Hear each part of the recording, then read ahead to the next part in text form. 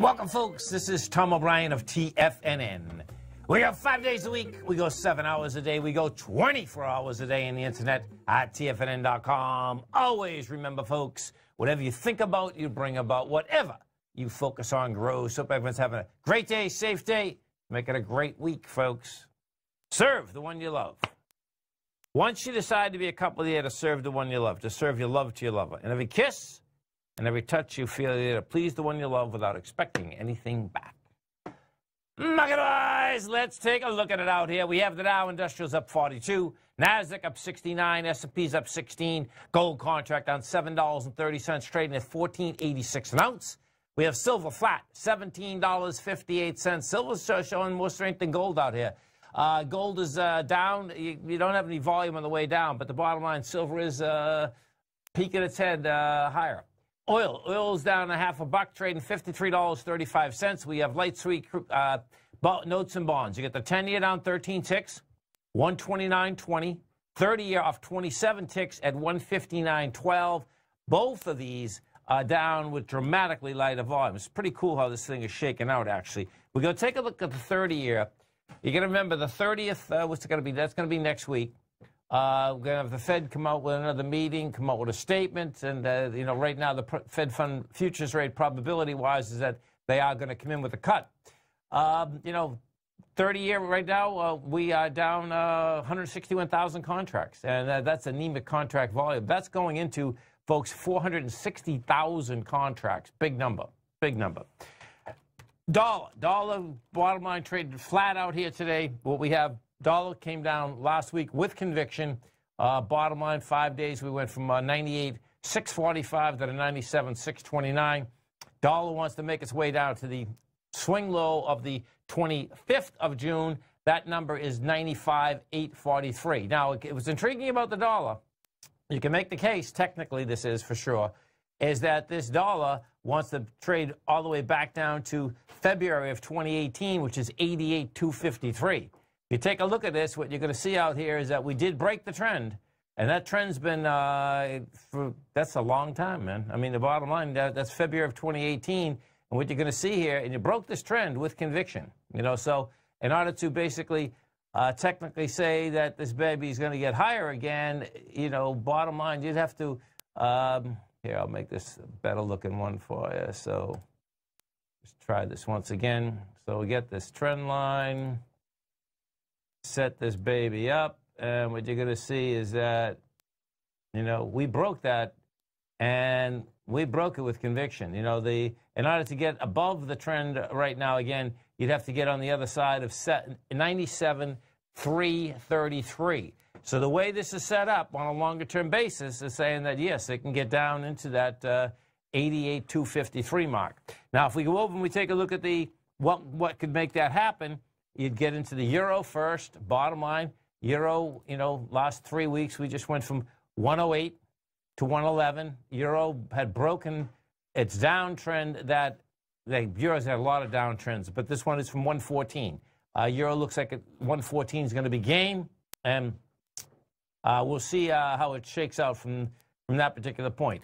The pound, the British pound, also, bottom line, higher price. The pound took off like a rocket ship 2 weeks ago from 121 to 130. This pound is set up to get into the 133 mark. It looks pretty, yeah, 133.88. And, you know, guess what? If you launch 133.88, there's no reason the pound can't get up to that 143. Now, there's no doubt they're still dealing with Brexit and all of the above over there. But what we have found out, technically, is that it looks like as soon as the deal, any kind of deal gets signed, any kind of deal, you're going to see the euro as well as the pound go to higher price. The wild card out here for us that are in the metals market is the yen. What we have with the yen out here, the yen is at 108.59, backed off the 108.94. You know, there's a swing point up here at 109.32 that if you are bullish in the gold market, you don't want to see that basically get taken out. Why? Because the weaker yen sets up weaker gold. And the thing that's pretty incredible inside the yen is that the Bank of Japan, bottom line, you know, said that they're going to basically continue to basically not try to weaken the yen. But the bottom line is that they certainly don't want it to get stronger. And they said for the first time in approximately 10 to 15 years that they felt that they were expanding somewhat. And you think that right off the bat that, okay, that yen could get stronger. But the bottom line, it didn't. It's at an inflection point right at that 109 area. That's the number you want to keep a close eye on. Some of the higher volume equities out here today, and we will have a low volume market out here once again. You get Bank of America up 72 cents.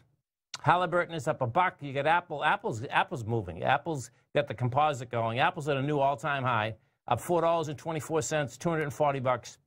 $240, amazing. Boeing is down $14. Boeing is giving the Dow Industrials a conniption out here. 13 million shares, a monster volume. We did 13.5 million on Friday. And if we do go take a look at Boeing, what you're going to see, how this setup is out here, is that you have a high volume low sitting. Let me pull this back a bit. You're going to see the bottom of the consolidation. It's amazing how long it takes actually to come down and hit these sometimes. So the bottom of the consolidation is $292. Boeing has been laying at basically the same place now since January of 2018. We had broken topside, went 295 to 360, made an all-time high out here. March of 2019, that lumber was at 446. Now it's making its way back down to the lower end of this. And let's see. So we get 10 days left. You know, even though what you have here at Boeing is this. Even though we have come down volume on the dailies, let me see what the weeklies are. The monthlies are still light volume here. Let me see this on a weekly. So on a weekly, you're coming into 16 million. We've done 13. Oh, it's only Monday. Yeah, we're coming down with some volume, man. We're coming down with some volume. No doubt about that. Boeing's got its own problems cut out for it. Stay right there, folks. We're going to be coming back. We're going to come back with our man, Mr. Dave Mazza. Dave is the Managing Director, Head of Product Development at Direction Shares. And, of course, we all trade these triples. Dave and I come right back, folks. Stay right there.